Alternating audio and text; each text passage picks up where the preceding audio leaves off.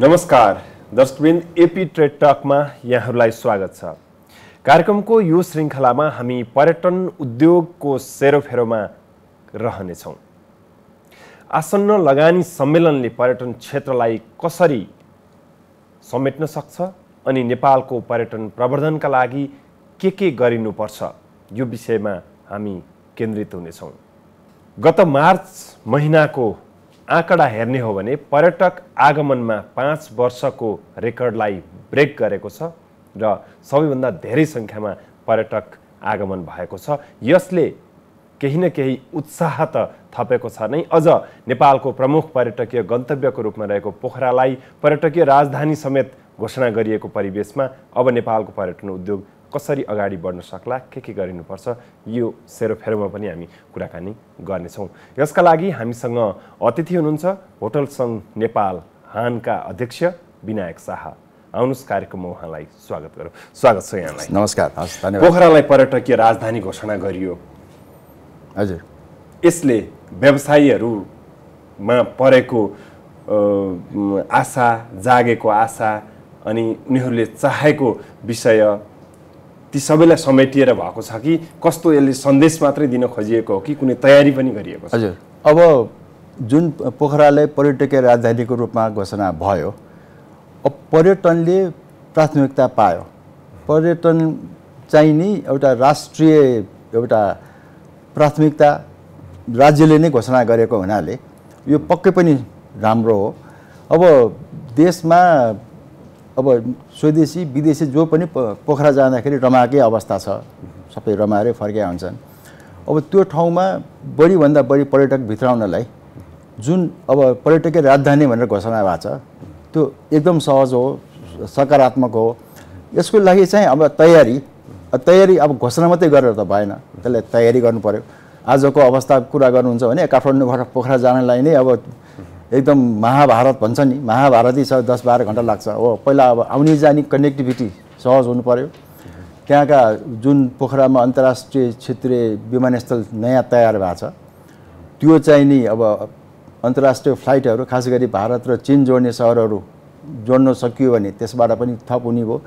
नीति नियम अब त्यहाँका अब पूर्वाधारहरूका कुराहरू त छँदैछ। जो सुरुवात भएको छ सकारात्मक हो। यसलाई यो घोषणामा मात्रै अरू विषयमा पनि विभिन्न घोषणा गरिन्छ नि। यो प्रतिस्पर्धा गर्ने घोषणा गर्नको निम्ति काहीँ राजधानी घोषणा गर्ने, काहीँ पकड क्षेत्र घोषणा गर्ने, काहीँ के घोषणा गर्ने, त्यतिमा मात्रै सीमित हुने हो कि यो औपचारिकता मात्रै हुने हो कि भन्ने पनि प्रश्न। यसमा त हामी निजी क्षेत्र पनि यसमा त्यत्तिकै सक्रिय भएर लागेका छौँ।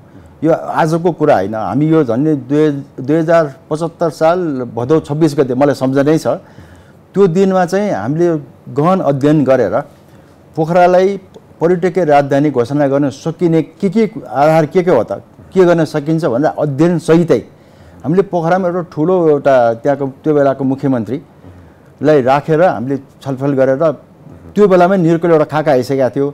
त्यो बेलामा अझ कुरा के थियो भन्दाखेरि यो चाहिँ साउथ एसियाको गेटवे हुनसक्छ पोखरा। जसरी हामीले आसियानमा हेर्दाखेरि 10वटा कन्ट्रीको जुन आसियान छ, आसियानको गेटवे चाहिँ नि बालीको रूपमा लिइन्छ। पहिला बाली जान्छन्, हुन त राजधानी जाकार्ता हो। पहिला बाली गएपछि अरू देशहरू मलेसिया, थाइल्यान्ड, सिङ्गापुर, ब्रुनाई, अब त्यहाँ फिलिपिन्स, त्यसरी त्यहाँ अब त्यो आसियानको गेटवे बालीको रूपमा डेभलप भए जस्तै हामीले त्यसलाई पूर्वाधारका कुराहरू, फेसिलिटीका कुराहरू, नीति नियमका कुराहरू हामीले विकास गर्दै जाने खण्डमा साउथ एसियाको हामी केन्द्रमा पनि छौँ। पोखरालाई चाहिँ साउथ एसियाको गेटवेको रूपमा विकास गर्न सकिन्छ। त्यसको प्रस्थान बिन्दुको रूपमा यो घोषणालाई एउटा लिन सकिएला। पूर्वाधारका हिसाबले हामीले विमानस्थल त बनाएका छौँ तर चलाउन सकेका छैनौँ। अनि यही पाराले, यही व्यवहारले त हामी साउथ एसियाको गेटवे बन्न सक्छौँ भनेर त उही आशा गर्ने रमाउने कुरा मात्रै होला नि त। गर्नका लागि व्यावहारिक पाटो के हेरिनुपर्छ? अब सुरुवात भएको छ। अब भन्दाखेरि मान्छेले अलिकति सकारात्मक सोच राख्ने। अब हामीले पर्यटकीय राजधानी घोषणा गऱ्यौँ। अब भोलि गएर दक्षिण एसियाको गेटवेको रूपमा पनि हामीले परिकल्पना गरेको सन्दर्भमा अब गर्नुपर्ने काम त मैले गर्नुपर्ने काम मैले गर्नु पर्यो, तपाईँले गर्ने काम तपाईँले गर्नु पर्यो, राज्यले गर्ने काम त गर्ने हामीलाई पनि त।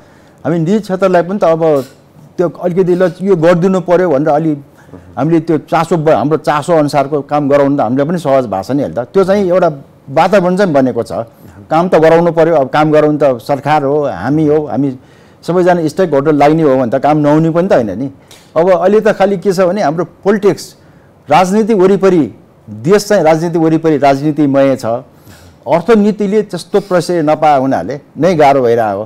अब धेरै कुराहरू अगाडि नजाँदा नि हुन्छ। यही वर्षमा चालु वर्षको सरकारको नीति कार्यक्रम र बजेटमा नै हाम्रो अब 2023-2032 लाई पर्यटन दशक भनेर घोषणा गरिएको छ।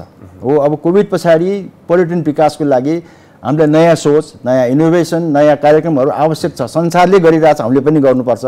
त्यो एउटा राम्रो कुराहरू पर्यटन दशक घोषणा भयो। तर हेर्नुहोस् न विडम्बना, हामी 2023 सिद्धिएर 2024 को अप्रिल महिनामा कुरा गरिरहेछौँ।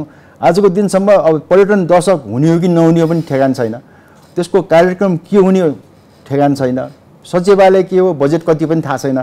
भनेको के हो भने अब पर्यटन मन्त्रालय नेतृत्व गर्ने मन्त्रीज्यू सचिवज्यूहरू बेला परिवर्तन भइरहनु भएको हुन्छ। अब त्यसकारणले के हो कहाँ हो भन्ने कुराहरू अब हामी त्यही क्षेत्रमा अहोरात्र खटिने मान्छेहरू हामीले के हो भने हामी अन्यलमा छौँ। यो पर्यटन दशक घोषणा सँगसँगै बजेटमा आउँदाखेरि त हवाईमा ट्याक्स, एकदम यता चाहिँ लग्जरी ट्याक्स पनि होटलमा पनि लाग्यो। यो दुईटा कुरा त आफैमा विरोधाभास पनि त भयो नि।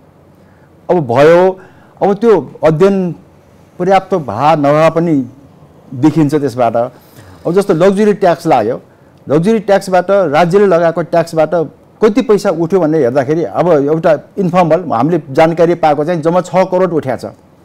राज्यले लग्जरी ट्याक्स लगाएर उठेको जम्मा 6 करोड मात्रै हो भने त त्यसको त सही प्रयोजनमा त भएन। त्यसले जति नेगेटिभ प्रचार भयो देशको नेपाली होटेलमा पर्यटक किन आउने भन्ने जुन प्रश्न उठायो नि, जब 6 करोड मात्रै उठाउने हो भने त्यसको उपदायिता त्यति स्ट्रङली भएन। त्यो चाहिँ धेरै ठुलो स्रोतको रूपमा चाहिँ स्थापित हुन सकेन। त्यसको प्रचार चाहिँ नकारात्मक ढङ्गकै भयो, असर चाहिँ अर्को पर्यो। अब त्यसका बावजुद पनि यो नीतिगत रूपले अप्ठ्याराहरू हुँदाहुँदै पनि अनि यो कोभिडले धेरै वर्ष चाहिँ थलिएर उठ्दै गर्दाखेरि अगाडि जाँदै गर्दाखेरि गत मार्चमा 5 वर्ष यताकै रेकर्ड ब्रेक गर्ने गरी पर्यटक आगमन भयो। यो आँकडाले त हौस्याएको होला नि यहाँहरूलाई? एकदमै सकारात्मक। मैले भने नि हाम्रो पर्यटन चाहिँ एउटा क्रस रोडमा छ आजको दिनमा। अब 2023 मा 10 लाख पर्यटक भित्रिया छ। मार्च महिनाको तथ्याङ्क अब अहिलेसम्मको एउटा रेकर्ड जस्तै देखिया छ। 2019 को भन्दा हामी 1% अझ बढी भएको छ। 1,28,000 पर्यटक भित्रिया छ।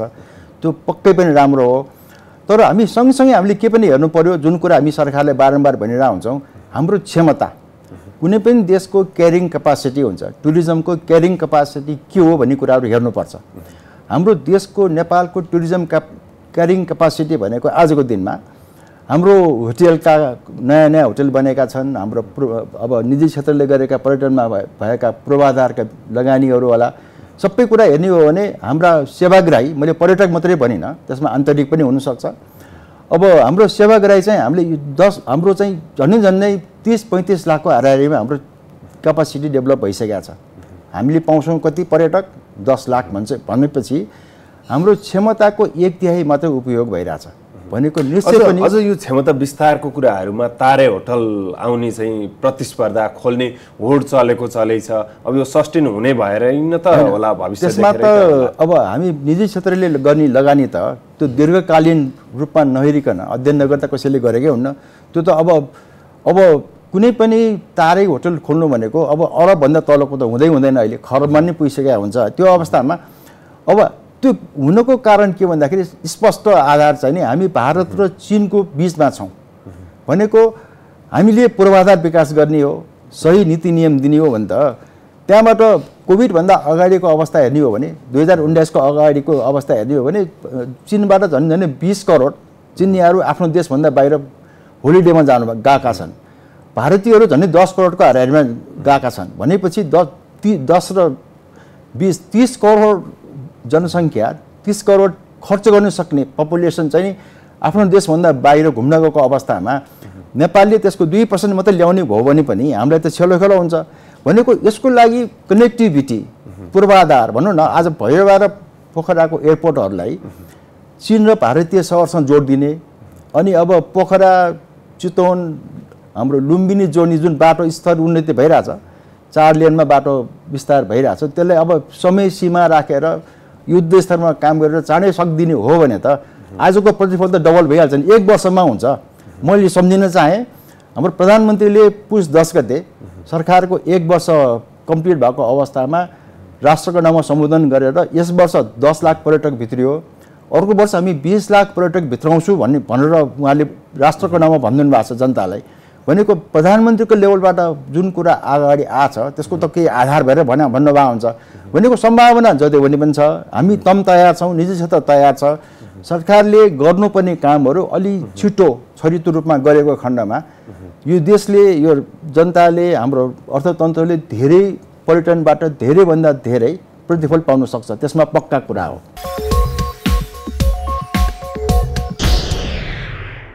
यो सङ्ख्यात्मक रूपले आउने कुराहरूलाई त हामीले एउटा रेकर्ड ब्रेक पनि भन्यौँ।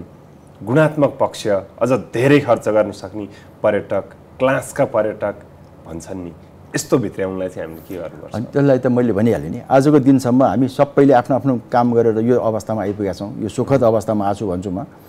यसलाई चाहिँ अब राष्ट्रिय नीति कार्यनीति के हो त? मैले भनिहालेँ, हाम्रो पर्यटन दशक यसमा एउटा आधार हुन सक्थ्यो, त्यसमा हामीले अगाडि बढ्ने हो भने त जस्तो गुणस्तरीय पर्यटक भित्राउनलाई त हामीले पनि त्यो अनुसारको नीति नियम हुनु पर्यो नि। आज हाम्रो एयरपोर्टमा तछाड मछाड गरेर हाम्रो एयरपोर्टबाट भित्र पहिला नै अब इमिग्रेसनमा त्यो ब्यागेज क्लेममा धेरै समय लाग्छ र अनि बाहिर निस्किएपछि हामी त्यो सानो ट्याक्सीमा, एउटा 800 सीसी को सानो ट्याक्सीमा राखेर हामी त्यो धनाढ्य मान्छेलाई कसरी सहर पसाउने भन्नुहोस् न, त्यो समस्याहरू आफ्नो ठाउँमा छ। भनेको यसलाई त नीति कार्यनीति त हुनै पर्यो नि। अब आज भनौँ न, हामी क्वालिटी टुरिज्मको कुरा गर्छौँ, हाम्रो एयरपोर्टमा फर्स्ट क्लासको लागि, बिजनेस क्लासको लागि छुट्टै हामीले के सेवा दिएका छौँ र? इमिग्रेसन त्यही लाइन हो, ब्यागेज क्लेम त्यही लाइन हो भन्दाखेरि धनाढ्य मान्छेहरू त्यो लाइनमा बसेर इकोनोमी, अब जो हाम्रो त फेरि धेरै जस्तो वैदेशिक रोजगारमा जाने हाम्रो भाइ बहिनी हुनुहुन्छ, झन्डै दिनको 2200 नेपाली यङ भाइ बहिनीहरू विदेश गइरहनु भएको छ।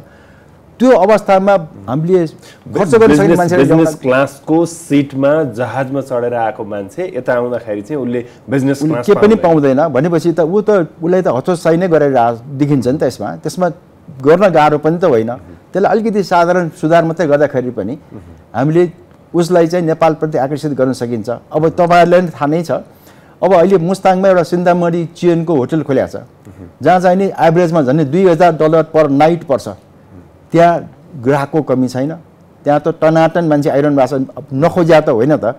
हामीले नीति कार्यक्रम अगाडि राखेर योजनाबद्ध रूपमा अगाडि बढ्दाखेरि त हुन्छ नि, नहुने त कुरै छैन नि। हामी अध्यागमनको कुरामा पुग्यौँ, अब भिसाको कुरामा पनि जाउँ न। यो भिसा पनि त अलिकति सहज रूपले दिने भन्ने होला, अथवा चाहिँ अहिले जथाभावी छ कि त्यसलाई चाहिँ अलिकति व्यवस्थित गर्नुपर्छ भन्ने होला। यो भिसा प्रणालीमा, भिसामा चाहिँ अब पछिल्लो समयमा एउटा बाहिर ई भिसाको कन्सेप्ट सुरु भएको छ नेपालमा। अब अहिले चाहिँ नि जसरी अरू देशले अन्तर्राष्ट्रिय स्तरमा विदेशी मुद्रा ट्रान्समिट गरेर जुन ई भिसा पाउने हो, त्यसको अवधारणामा हामी अगाडि बढिसकेका छौँ। अहिले चाहिँ नि नेपाली पैसा खर्च गरेर त्यो प्री भिसाको अप्रुभल हामी लिन सक्छौँ र एयरपोर्टमा आएर त्यो धेरै लाइन बस्नु पर्दैन। त्यो उहाँलाई QR कोड दिए हुन्छ, QR कोड स्क्यान गरेर आउन सक्ने व्यवस्था त भइसकेको छ। त्यसलाई अझ परिमार्जित गरेर अझ व्यापक रूपमा गर्नुपर्छ, किन अब त्यो समयको माग हो। अरू देशले गर्छ त हाम्रो नेपालले गरेन भने त हामी पछि परिहाल्छौँ। त्यसमा अगाडि बढेको छ। यसमा अब निजी क्षेत्रले हामीले पनि गर्नुपर्ने हामीले सकेको हाम्रो योगदान गरेकै छौँ। यसमा अझ व्यापकताको आवश्यकता छ। यो प्रवर्धनको विषयहरूमा पनि अहिले अब हामीले परम्परागत ढङ्गले गर्ने प्रवर्धनका कुराहरू छँदैछन्। अहिले जति पर्यटकहरू आइरहेका छन्, यो हाम्रो त्यति धेरै प्रयास गरेको प्रतिफल भन्दा पनि उही परम्परागत रूपले भइरहेको कुराहरूले नै मात्रै हो। अब प्रवर्धनलाई त्यो ढङ्गले पनि बढाउने, विदेशी पर्यटकहरू अझ धेरै ल्याउने गर्नको निम्ति हामीले अब अपनाउनु पर्ने उपायहरू चाहिँ के हुन सक्छन्? जस्तो सगरमाथाको देश, लुम्बिनीको देश, गौतम बुद्ध जन्मेको देश मात्रै भनेर पनि अलि नपुग्ने हो कि हाम्रो अरू पनि थुप्रै वैभवहरू होलान्, थुप्रै हाम्रो गन्तव्यहरू होलान्, तिनीहरूको प्रवर्धन हामी कसरी गर्न सक्छौँ? एकदम सही कुरा उठाइदिनु भयो। यो चाहिँ मेरो मनमा भएको कुरा ठ्याक्कै राखिदिनु भयो। आज हाम्रो 2007 सालमा सुरु भएको हाम्रो पर्यटन अन्तर्राष्ट्रिय स्तरमा जुन जसरी हामी अगाडि बढेका छौँ, आजको दिनसम्म आउँदाखेरि हाम्रो नेपाल आउने अधिकांश पर्यटक नेपाल चिन्ने भनेको सगरमाथाको देश, लुम्बिनीको देश, पशुपतिनाथको देश, गोर्खाको देश, यसरी मात्रै चिनेर हाम्रो जति पनि एक्टिभिटी छ त्यसको वरिपरि मात्रै घुमेर हुन्छ। हो, यहाँले सही भन्नुभयो, त्यति मात्रै हो त। आजको 70 वर्षको इतिहासमा अब हामीले गरेको कामहरूबाट त्यसबाट जे जति पाउनुपर्ने त हामीले पाइ नै रहेछौँ। योभन्दा बढी पनि हामीले लिन सक्छौँ। इनोभेसन भन्ने कुराहरू हुन्छ। इनोभेसन भनेको जस्तो अहिले मैले छोटकरीमा भनेको थिएँ, जस्तो हाम्रो नेपाल चाहिँ नि एउटा वेडिङ डेस्टिनेसनको रूपमा हामीले विकास गर्न सक्छौँ। खास गरिकन भारतीयहरू धेरैभन्दा धेरै आउन यहाँ तयार हुनुहुन्छ। त्यस्तै नेपाल भनेको चिनिने भनेको स्पिरिचुअलको लागि हो। नेपालमा आउने, मेडिटेसन गर्ने, ध्यान गर्ने, यहाँ अब मठ मन्दिरहरू प्रशस्त छन्। हाम्रा जुन लाइफस्टाइल, नेपालीहरूको लाइफस्टाइल नै एकदम आफैमा एउटा अद्वितीय छ। यो कुराहरूको अध्ययन अनुसन्धान गर्ने, स्पिरिचुअलिटी एउटा। अर्को कुराहरू हाम्रो नेपालमा भएका जात्राहरू, चाड पर्वहरू, हाम्रो लाइफस्टाइलहरू त्यो नै यति रमाइलो हुन्छ। प्रकृतिको कुरा त अब भन्नै परेन। हामी कहाँ अब जङ्गल, नदी, नाला, नेसनल पार्कहरू, ट्रेलहरू 101 छन्। त्यस्तै अब हामी कहाँ अब mice tourism, meeting, incentive, conference, एक्जिबिसनका पनि खास गरी दुईवटा हाम्रा ठुला छिमेकीहरू भारतीय र चिनियाहरू नै प्रशस्त त्यसमा आउन सक्छन्। अब भनेको इभन खाना, हाम्रो रहनसहन, हाम्रा जाति, अब विभिन्न जातीय जनजातिले हाम्रो जुन हामी खाना खान्छौँ घरमा, त्यो रैथाने खानाहरू पनि हामी त्यसमा प्रमोसनमा हामीले काम पनि गरिरहेछौँ। त्यो खाना खान पनि ग्यास्ट्रोनोमी टुरिज्ममा पनि धेरैभन्दा धेरै मान्छेहरू, खास गरी अब हामीले भारतकै कुरा गरौँ अथवा थाइल्यान्डको कुरा गरौँ, चाइनाको कुरा गरौँ, झन् 1/3 पर्यटकहरू त खानाको शौखिनहरू आएको देख्छौँ। हामी यहाँ नेपालमा त्यो काम सुरु भएको छ। यसलाई हामी अझ थप अगाडि लाने, थप परिमार्जन गर्नु पनि आवश्यकता छ। नेपाल प्रवर्धनको कुरा त्यो रह्यो। अर्को खानाको कुराहरू, स्वास्थ्य पनि सँगै जोडिएर आउँछ। खाना सँगसँगै स्पोर्ट्स टुरिज्म, स्वास्थ्य, अर्को यो स्पोर्ट्स टुरिज्मको कुरा भइहाल्यो। त्यसपछि स्तरका कुराहरू, सेवाको स्तर, हामीले दिने सेवा, अब हामी त एकदम हसमुख भएका, राम्रो, सबैलाई चाहिँ खुसी पार्न सक्ने खालको भनेर त आफूलाई दाबी गर्छौँ। त्यो पर्यटकलाई अनुभूति दिलाउन सकेका छौँ कि छैनौँ। अर्को जनशक्ति व्यवस्थापन, उत्पादन व्यवस्थापन गर्ने कुरा। अब थुप्रै मान्छेहरू चाहिँ रोजगारीका लागि युवाहरू लाम लागिरहेका छन् बाहिर। पर्यटन क्षेत्रमै पनि अझ त्यसको दायरा बढ्न सक्छ कि यो पाटोमा चाहिँ के देख्नुहुन्छ यहाँले? अब हाम्रो नेपालीहरू चाहिँ हामी अतिथि देवो भव भन्ने हाम्रो संस्कारमा हुर्किया मान्छेहरू, पर्यटकहरूलाई हामी सधैँ स्वागत गरिरहन्छौँ। अब त्यो मानेमा धेरैभन्दा धेरै पर्यटकहरूले आफ्नो कमेन्टमा के भन्नुहुन्छ भने अब नेपालमा धेरै सम्पन्न नहोला, अब खुट्टामा जुत्ता नहोला, अब लुगा च्यात्या होला, तर सधैँ हाँसिरहेको हुन्छ। उसले कुनै पनि दुर्व्यवहार गर्दैन, पर्यटकलाई स्वागतै गरिरहेको हुन्छ। त्यसबाट हाम्रो पर्यटकहरू एकदम टच भएको हुन्छ, एकदम खुसी भएको हुन्छ। त्यो पक्ष छँदैछ। अब सेवा उद्योग हो, पर्यटन उद्योग, होटल उद्योग भनेको सेवा हो। जति हामीले स्तरीय सेवा दिन सक्छौँ त्यति हामीले हाम्रो पर्यटकहरूलाई लम्बाइ, उसको बसाइ लम्बाउने, उसले बढीभन्दा बढी खर्च गर्ने वातावरण सिर्जना गर्ने, त्यो कुराहरू त छँदैछ। हो, अब अहिले पछिल्लो समयमा आएर के देखिएको छ भने मैले अहिले पनि भने झन् 2022 यङ मान्छेहरू भविष्य खोज्न विदेश गएर हुन्छ, नेपाल छोडेर। त्यो मेरो मनमा सधैँ गरुङ्गो हुने कुराहरू। म एयरपोर्ट होटल चलाउँछु, मेरो होटलबाट अगाडि हेर्दाखेरि सधैँ भिडभाड भइरहेको हुन्छ। सधैँ 2022 मान्छे विदेश गएर आउँछ हरेक दिन। त्यो त राज्य सञ्चालनको नीति निर्माताहरूले पनि यो कुरा त नबुझेको पक्कै होइन। अब हाम्रो पर्यटन क्षेत्र, होटल उद्योगमा चाहिँ कम्पिटिसन हुन्छ, अन्तर्राष्ट्रिय कम्पिटिसन। नेपाल त्यो कुनै पनि पर्यटक नेपाल आउनु पनि कारण के हो त? नेपालमा अरूभन्दा फरक के छ? सेवा स्तर के छ भने सबैले हेरिहाल्छन् अहिलेको जमानामा। त्यसले गर्दाखेरि हामीले सेवा स्तर चाहिँ बढाउनुपर्छ। अब अहिले विडम्बना के छ भन्दाखेरि हामी कहाँ स्किल्ड म्यान पावरहरू धेरैभन्दा धेरै विदेशमा गइरहेको हुनुहुन्छ। किन अब टुरिज्म सेक्टर भनेको त्यसको लोकेसन नेपालमा होला।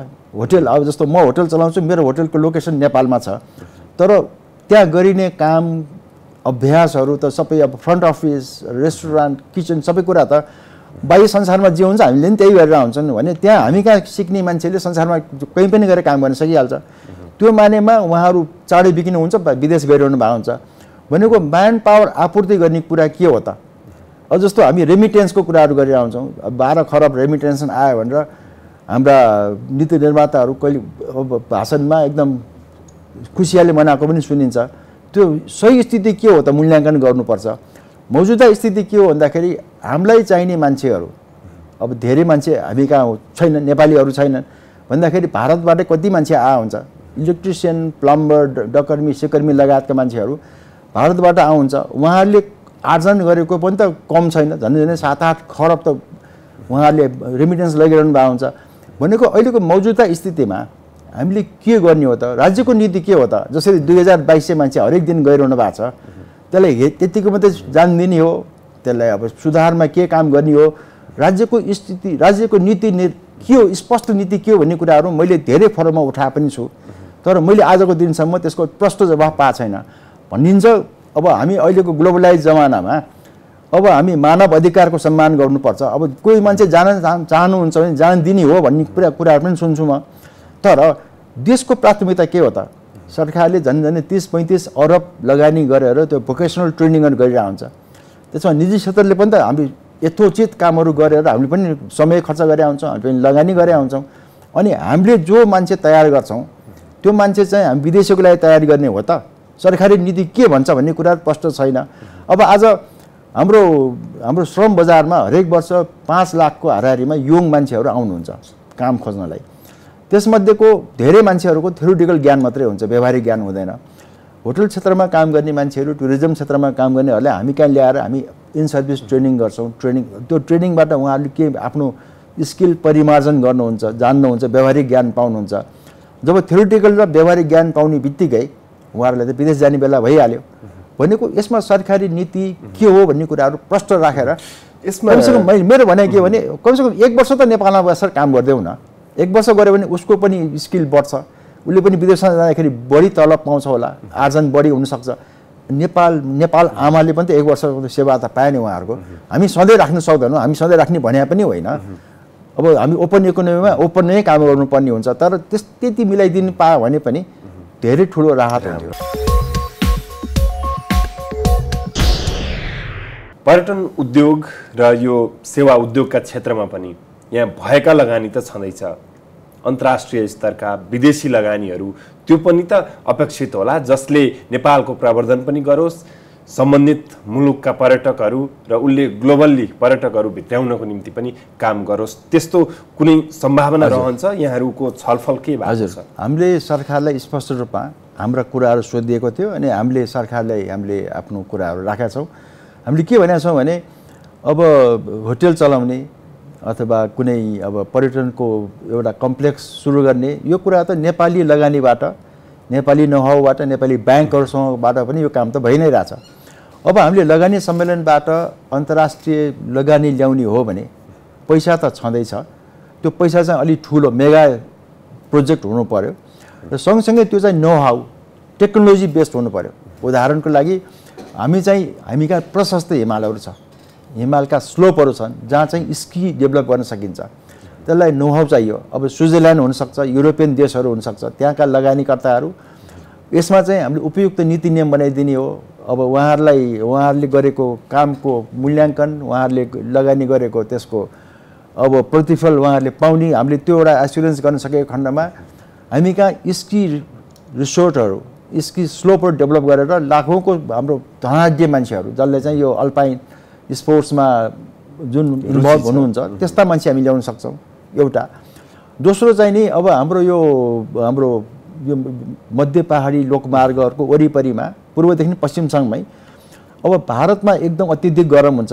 हाम्रो नारै हामी भारतमा गएर प्रमोसन गरिरहेको छौँ, गर्मी से बेहाल चलो नेपाल भनेर हामीले त्यो समर महिनामा गएर हामीले क्याम्पेन चलाइरहेको हुन्छौँ। त्यो त्यस्तै हामीले त्यो मेसेज के पाछौँ भने भारतीयहरू नै त्यहाँ हाम्रो मध्य पहाडी लोकमार्गमा ठुल्ठुला रिसोर्टहरू मल्टी बिलियन डलर खर्च गर्ने ठुल्ठुला त्यो भारतीयहरू नै आएर त्यहाँ होलिडे गर्ने, उहाँहरूले लगानी गर्ने, उहाँहरूबाट नै त्यो धेरै कामहरू हुनसक्छ। यस्ता कामहरू हामीले अब एटलिस्ट भनौँ न 7 प्रदेशमा 7वटा एउटा ठुल्ठुला मेगा प्रोजेक्टहरू जस्तो अब डिस्नील्यान्ड जस्ता कुराहरू जुन चाहिँ टेक्नोलोजी र लगानी त्यो चाहिँ अब खरबौँमा हुनसक्छ नि। त्यस्ता साना भन्दा पनि ठुल्ठुला एउटा प्रदेशमा एउटा मात्रै पर्यटकीय आकर्षणका हामीले यस्तो योजना ल्याउन सकेको खण्डमा यो देशले धेरै प्रतिफल राम्रो पाउन सक्थ्यो। मध्य पहाडी लोकमार्ग नै त्यत्रो सम्भाव्यता बोकेको छ। हजुर छ, त्यहाँ चाहिँ सबै कुरा छ। सरकारले भनिरहेको छ कि लगानी सम्मेलनमा हामी नेपाल चाहिँ एउटा इन्भेस्टमेन्टको डेस्टिनेसन हो भनेर परियोजनाहरूको सोकेसै प्रस्तुत गर्छौँ भनेर यहाँले राख्नु भएको जस्ता यस्ता प्रोजेक्टहरू अघि सार्नको निम्ति त्यहाँ केही गृह कार्य भएको छ कि छैन? यसबाट लगानी सम्मेलनबाट हामीले अपेक्षा गर्न सकिने ठाउँ केही छ कि छैन? सारांशमा राखिदिनु। अब लगानी सम्मेलन योभन्दा अगाडिका जुन लगानी सम्मेलन हुँदाखेरि अब त्यो तयारी चाहिँ अलि नपुग्या हो कि भन्ने फिलिङ हुन्छ। अब यसपालि पनि त्योभन्दा पृथक रूपमा गर्न कोसिस हुँदै पनि त्यस्तो अगाडि एक त तुरुन्तै अहिले अब सरकार परिवर्तन भएको छ, नयाँ मन्त्रीहरू आउनु भएको छ। अब यो प्रोजेक्टहरू के भन्ने कुराहरू जस्तो 7 प्रदेशमा 7वटा टुरिज्मका मेगा प्रोजेक्टहरू के भन्ने कुराहरू प्रष्ट रूपमा छैन। अब यो कुराहरू हामीले जब नेपाल आउन खोज्ने मान्छेहरूलाई, नेपाल लगानीकर्ताहरूले, विदेशी लगानीकर्ताहरूले जब हामीले भन्नै सकेका छैनौँ त अब तुरुन्त आउने कुरा भएन। त्यसले गर्दाखेरि जुन तयारीका कुराहरू छ नि, तयारी अझ व्यापक रूपमा आवश्यक छ। हुन त अब समय धेरै बाँकी छैन, अब जे हुन्छ त्यसरी नै गर्ने हो। तर अब त्यसमा चाहिँ धेरैभन्दा धेरै कन्सल्ट्यान्टहरू मात्रै आउने, बिचका एजेन्टहरू मात्रै आउने, सक्कली लगानीकर्ता भन्दा यस्ता मान्छे आएर त्यो आउने अनि त्यो कार्ड एक्सचेन्ज गर्ने मात्रै नहोस् भन्ने नै हाम्रो चाहना हो। त्यसमा चाहिँ अब हामीले गर्न सक्ने हाम्रा कन्ट्याक्टहरू, देशी विदेशी जुन कन्ट्याक्टहरूले हामीले पनि आफ्नो स्तरबाट हामीले भरपूर हाम्रो प्रयासहरू गरिरहेछौँ। हेरौँ अब विदेशी लगानी भित्र्याउने भनेर हामीले चर्चा गरिरहँदाखेरि आन्तरिक लगानीकर्ताहरू प्रोत्साहित हुने, उत्साहित हुने, लगानी एकदमै धेरै जाने, त्यो पनि त एउटा पूर्व शर्त हुन्छ होला नि। अहिले ब्याङ्कहरूमा लिक्विडिटी अत्याधिक छ, कर्जा लगानी माग भइरहेको छैन, यो खालको अवस्था भोगेको महिनौँ भइसक्यो। यो बेलामा गर्न लागि सम्मेलनबाट हामी धेरै अपेक्षा त गर्न सकौँला। मुख्य कुरा त लगानीकर्ताहरू, स्वदेशी लगानीकर्ताहरूले राम्रोसँग काम गरेको अवस्थामा मात्रै हो नि विदेशी लगानीहरू आउने। अहिले त स्वदेशी लगानीहरूको अब बिजनेस कन्फिडेन्स चाहिँ त्यस्तो स्ट्रङ छैन। अहिले मैले भनिहाल्नु भयो, ब्याङ्कमा तरलता बढै छ, हामी त्यसको कर्जाहरू प्रभाव भइरहेको नभएको अवस्थामा भनेको त्यो त्यस्तो पोजिटिभ त एउटा सिनारियो आइरहेको छैन। यो अवस्थामा अब अन्तर्राष्ट्रिय विदेशी लगानीको हामीले अपेक्षा गर्नु चाहिँ कोसिस त गर्नै पर्छ, गर्ने हो। अब त्यो हेर्दै जाउँ, फेरि निराशा मात्रै पालेर पनि त भएन, केही होला, सुधार होला, राम्रै होला। हजुर, हस्, समय र संवादका लागि यहाँलाई धन्यवाद। हस्, धेरै धन्यवाद, नमस्कार। दर्शकवृन्द, एपी ट्रेड टकका लागि हामीसँग हुनुहुन्थ्यो होटल सङ्घ नेपाल हानका अध्यक्ष विनायक शाह। कार्यक्रमको यो श्रृङ्खला यति नै। हेर्दै रहनुहोला AP1। नमस्कार।